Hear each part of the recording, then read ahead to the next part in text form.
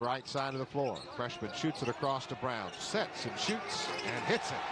And threw it to Ronnie Johnson, who'll float it up. Missed the shot, but there is Anthony Mack. Here comes Johnson. Oh, no-look pass and a beauty to Anthony McLemore. The layup. Purifoy the other way. Out to Harper. One dribble, steps left, shoots the three, and makes it. Quickly in the front court. Harper to Purifoy. Alley-oop to LaRon Smith, and that one's easy. Beautiful long diagonal pass to Johnson. And another hook, no-look pass by Johnson back to around a Spencer screen. Into the corner off the drive to Heron. A three, good. Pass stolen by Harper, lays it up. With 8 against Holmes. Johnson drives it all the way, lays it up and in. Here's TD, ahead to Johnson. Sets, shoots, three. It's good. Johnson again a drive, hands it off to Spencer, and he'll put it down.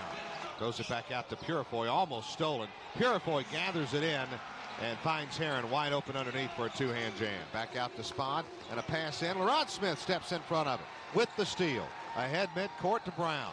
Brown on the drive, all the way in. Scoops it up, good, and a foul.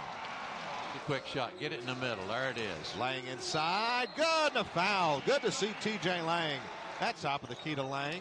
Back in the corner, D'Angelo to Harper. Three for the freshman. Good, Jared Harper. Almost stepped back across the midcourt line. Here's Harper, uses his body against the 7-footer to scoop it up. And well, that'll do it. Upstate came in here and gave Auburn a test. They did. Tigers were up to the challenge, 90-83.